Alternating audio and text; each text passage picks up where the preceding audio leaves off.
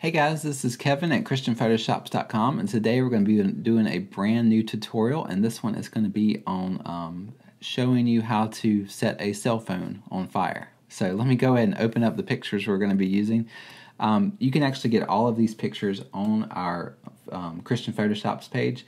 You would just go to ChristianPhotoshops.com, and then you would go to free stock images, and we have hundreds of images there, so just click the ones you want. And both of these images, this is a picture of a cell phone, holding a cell phone. So this picture's on there, so download this one. And then we have another fire picture, which is also on there, and it's this one right here. So we're going to be using both of these pictures for this project. So what I'm going to do is I'm going to open up this one first. So this is just a hand holding a cell phone. That's all it is. It's nothing really fancy about it. The first thing we're going to do is we need to kind of move the hand around. So what I'm going to do is I'm going to take this part of the hand like that. It's showing too much arm right now. So what I'm going to do is just copy that, and we're just going to bring this down to about right there. Yeah. That looks fine. So bring that down, and then obviously on the layer below that, what we're going to do, you can just fill that layer to that black color. There you go. So now it's gone. So all I did was I just moved the phone down just a little bit because we want to show more of the flames coming off. So maybe about right there would be fine. Okay, so let's just flatten that like that. So now what we're going to do is, this is the fire image we're going to use. Now this, if you study it, you're trying to figure out what it is. All it is I went and set a block of wood on fire. So it's just, I cut a block of wood out that was the same shape and size as the cell phone. So that's all I did. It's just a block of wood, put some lighter fluid on it, set it on fire, and now it's got the same basic outline as a cell phone. So what you want to do is you want to take this layer, this entire file, and you want to just move it in to this phone image. So we have two layers here. You've got your fire image, and then you've got your cell phone image. And we're going to change this layer to screen. So go up here to your blending modes, and then click on screen.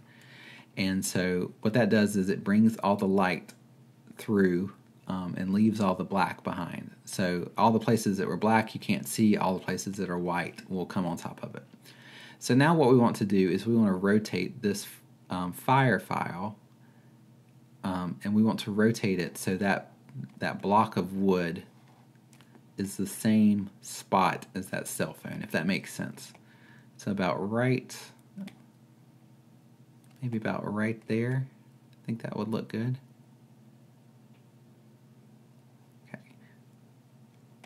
Alright, so obviously the block of wood's got sharp edges, so they're kind of poking out right there. We can fix that though. Alright, so about right there I think looks pretty good. And then once you're happy with how it's modeled and everything, just go ahead and hit the check mark, and there you go. Now here's the problem. The fire looks great. It's coming right off of the cell phone. The problem is all this junk down here. So the wood in the background, and it just doesn't look right. So all you want to do is create a layer mask. So just hit your layer mask button, and then you want to get a nice large soft brush, and I'll change the flow down a little bit. And all you're going to do is you're just going to mask out those parts that you don't want. So everything below, obviously below the cell phone, wouldn't have any fire.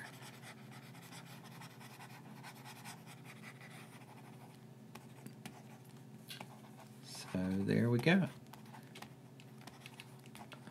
Alright, and now I'm just going to go zoom in, make sure everything looks okay.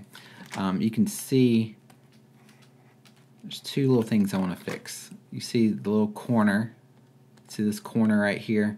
That shouldn't be there, it doesn't make sense. So just go to your layer, and we're going to smudge that.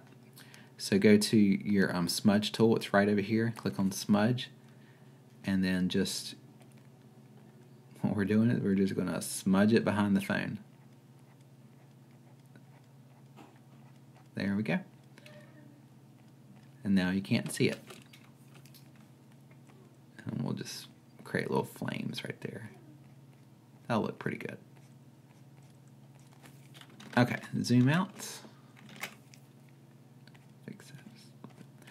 All right, so there you go. That's pretty much all we had to do. You can spend a little bit more time on it if you want to make it a little bit better. You can also, what another thing that you could do is, I think we have a fire file. Let's see.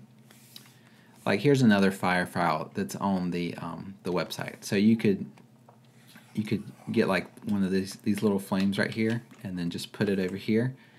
And you could also change this one to screen, and then you could put this. See this picture right here? You could put this like right in here,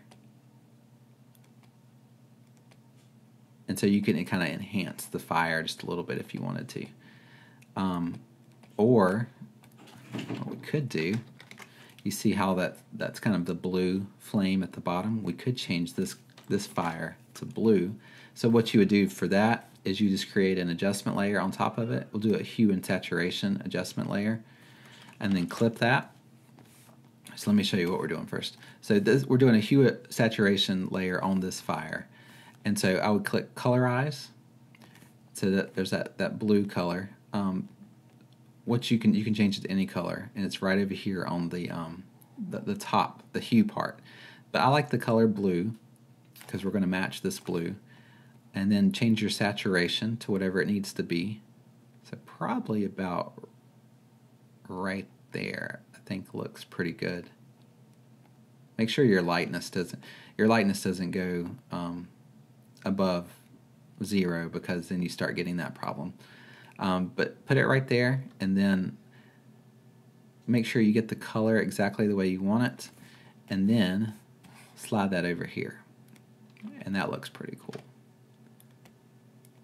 So now you have the nice blue flame on the bottom, and it leads up to the bright orange flame, and that looks pretty cool. Okay, but you could keep playing with it if you wanted to, but I just wanted to show you a really quick way how to set a cell phone on fire without actually hurting yourself. So that's all you got to do. Just take a picture of holding a cell phone, take a picture of a fire, and then just blend them together just like that and get rid of the imperfections, and you're good to go. So I hope you enjoyed this tutorial. Hope you learned something.